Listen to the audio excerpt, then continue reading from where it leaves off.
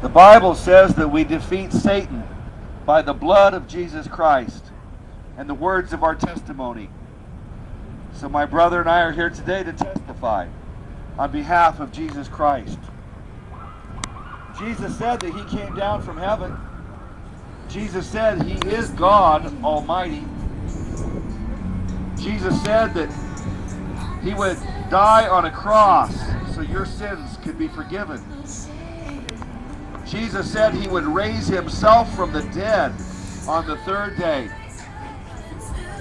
Jesus said you must believe on him as your Savior.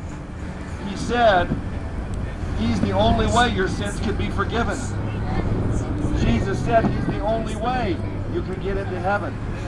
I hope you believe him, because you do need Jesus Christ. Every person here today needs Jesus. There's no exceptions. We all need Jesus because we've all sinned. That's what the Bible says. It says all have sinned. And the Bible says the wages of our sin will be death, then hell. But I've got good news for you. The Bible also says the gift of God is eternal life through Jesus Christ our Lord. Isn't that good news? God is offering every person here the gift of eternal life, and you receive this gift through Jesus Christ. You receive the gift by believing Jesus died on that cross for your sins. It's so wonderful and it's so simple. This is called the gospel. It's a Greek word. It means good news.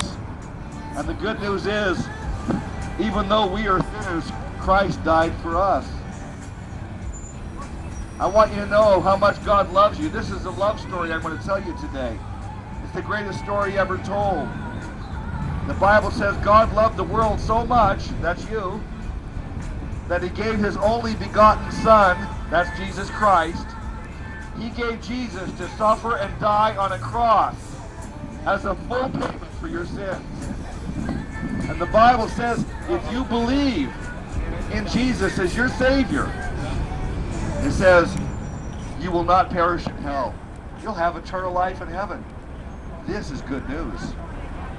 You should be jumping for joy. This is better than hitting a big jackpot in the casino. You should be so happy to hear this good news. But I want you to know that Jesus Christ